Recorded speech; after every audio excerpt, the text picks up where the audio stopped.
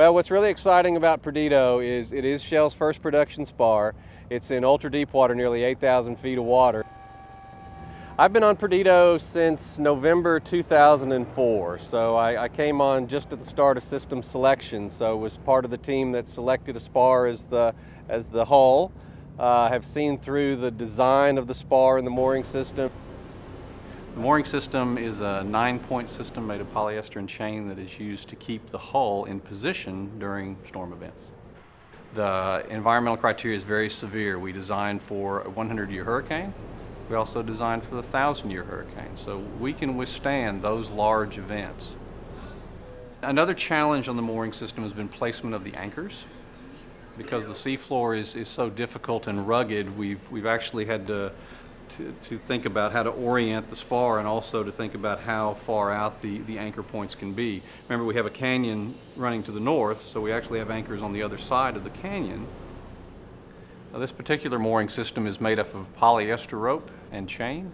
This will be Shell's first application of a polyester rope mooring system. We've used polyester previously for a calm buoy, but we've never used it for a production system. It's almost 150,000 feet of polyester rope, so that's an awful lot of polyester.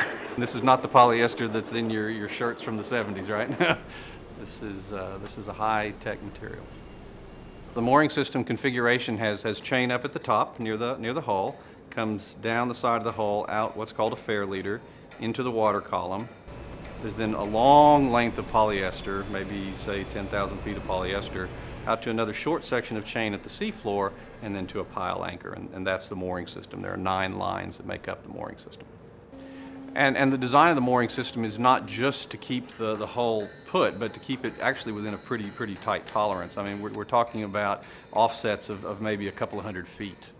And you know, the water depth at Perdido is nearly 8,000 feet, so the mooring system really has a tall task, a tough job to do.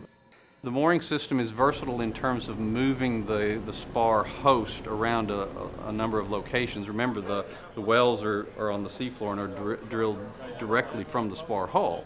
So you want to get the spar directly over that well to drill it. So the mooring system serves that purpose as well, just to move the spar hull over the wells. It's been a very challenging design, particularly given the deep water at Perdido. This is the deepest spar production facility that will ever have been installed.